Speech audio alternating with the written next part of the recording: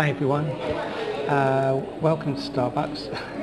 I just thought I'd do a little video about Starbucks because I've been using Starbucks to work from for many years now, all over the world actually. Bali, Vietnam, Thailand, Malaysia, all throughout Europe, USA as well, of course, the home of Starbucks, even Peru, Lima, and Mexico, and just all over.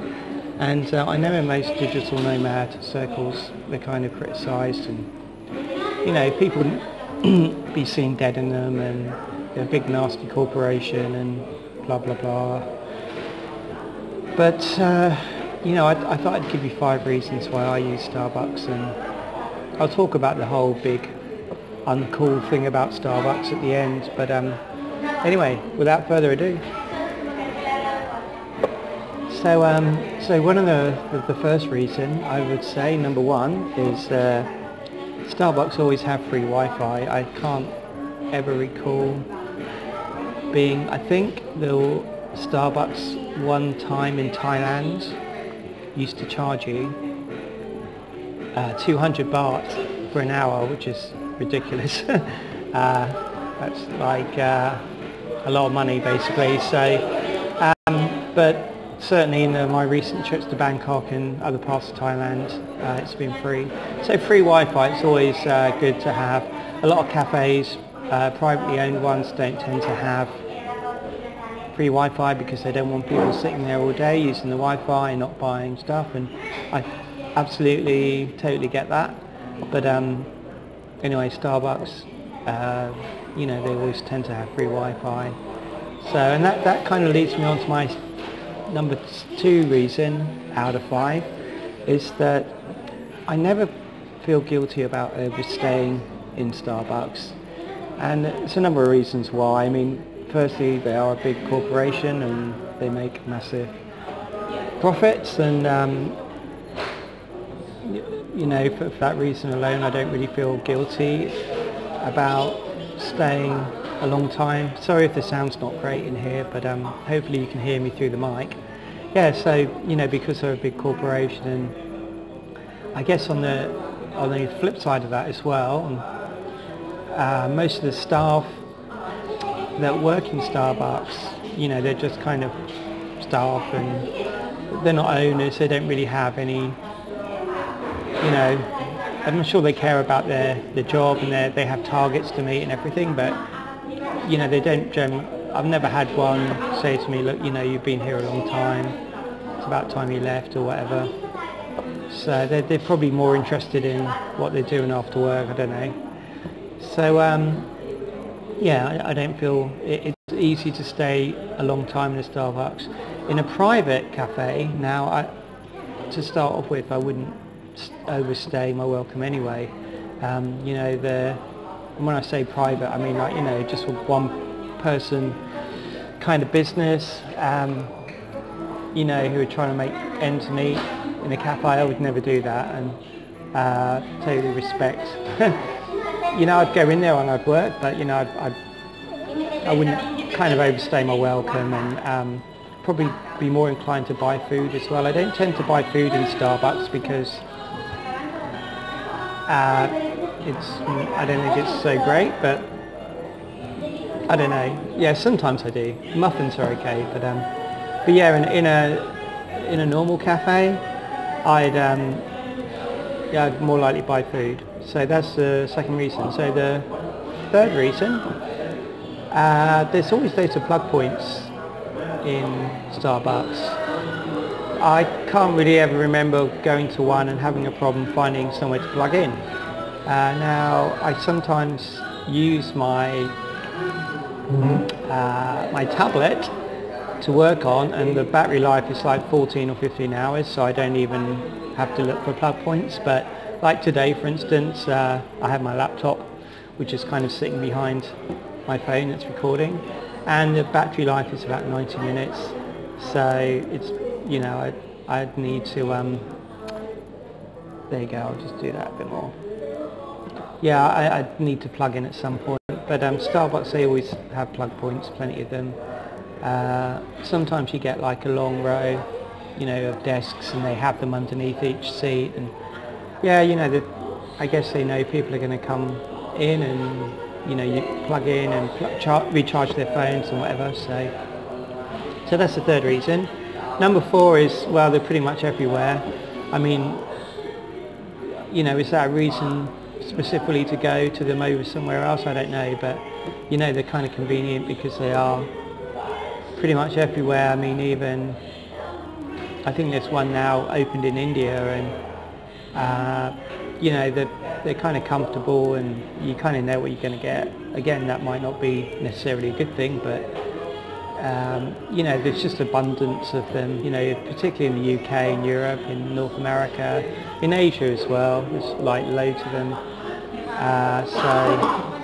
So they're convenient, you know, because they're all over the place. And my final, number 5, might surprise people, but so I'm in Portugal at the moment, in Lisbon, which is kind of famous for many things, but cheap coffee. I had 2 coffees on the way here today, so I'm staying on the outskirts of Lisbon. I took a train into the city, so I paid 90 cents for my first coffee, and my second one was €1, and this one, which is a grande cafe latte, was €2.90. Now actually that's very cheap. For a grande latte I paid way more than that. Places like Indonesia, Singapore, Vietnam as well is really expensive. I think that comes up on the kind of Starbucks index of you know, how much coffees cost around the world. I think some of those countries are actually more expensive. So you're probably thinking why you know, you're paying 3 times, but just to give you an example, here in Portugal, the 90 cents, €1 coffees, even if you ask for a grande, they're like really small. I mean, they go in two gulps and they're gone, and they're really nice, and they actually generally taste better than Starbucks. But you know, really there's no difference in the value because there's probably at least 3 €1 coffees in this €3 coffee, €2.90, you know, €2.90. So you know, I wouldn't go as far to say that Starbucks is good value, but I think it's a bit of a misconception that it's much cheaper to go, you know, to other coffee shops, and I honestly don't think that's the case. I think you can easily end up paying, you know, if we're talking about quantity, certainly, I mean, Starbucks is definitely no worse or no better. So there you go. So just going back to, so that's my 5 reasons, and I mean, I do understand why a lot of digital nomads are quite anti-Starbucks. They wouldn't even be seen dead in one, and you know, it's personal choice at the end of the day. You know, these kind of digital nomads that would avoid Starbucks for whatever reasons, I'm sure they use, you know, I mean, airlines, you know, they'll use airlines. I mean, they're big bad corporations. And yeah, you know, it's personal choice, but I've never been sniffy about using Starbucks, and you know, I'll use McDonald's. I mean, I've been to a couple of McDonald's to use their Wi-Fi as well. Again, hugely unpopular with a lot of people, and again, I understand why, but you know, for me, Starbucks is, I'm not saying it's my go-to place, but honestly, I think while they kind of welcome people with laptops, you know, I'll probably still use them. And I will say one thing, I don't know if the tide is turning against people in Starbucks using, you know, like me, whether Starbucks is kind of getting wise to this, and ultimately do they want somebody like me sitting here for 2 hours with one coffee taking up a space? I mean, in this Starbucks at the moment, there's loads of empty tables. You know, it might get busier later, but But I did notice in a couple of the UK Starbucks when I was there before, the seating arrangements are kind of really uncomfortable because there were no tables. Like I'm sitting at a normal table like this in a normal chair. Whoa. Hi again. Sorry, I lost you there. I dropped the phone. So I'm just recording off my regular Samsung S5, so that's why the video quality is not that great, but I just dropped my phone then. Now I was just really summing it up. Yeah, mentioning in the UK, I noticed a few of the Starbucks I think they've deliberately made the seating quite uncomfortable, and not so many plug points, and not so many tables like this that are quite easy, nice to work off. I don't know, maybe that's just me, but maybe they're thinking, obviously they're a big corporation, they're a business, they want a high turnover of customers coming in, and obviously someone sitting there all day or whatever is not really what they want. So I'd imagine, I don't know if that's going to become a trend, but definitely I remember one Starbucks somewhere in the north of England, near York actually, and honestly all the seats were so uncomfortable, you wouldn't want to, there weren't really any tables, the way it was, just the layout was like you wouldn't want to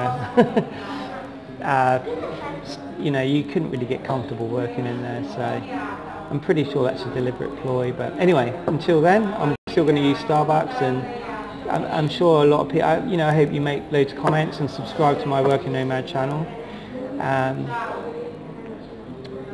which would be really cool. But I'm sure there'll be loads of people saying, oh, Starbucks, but that's cool. I mean, I like to open up a debate, and it's kind of love or hate them, I guess, but for me, I love them for now anyway.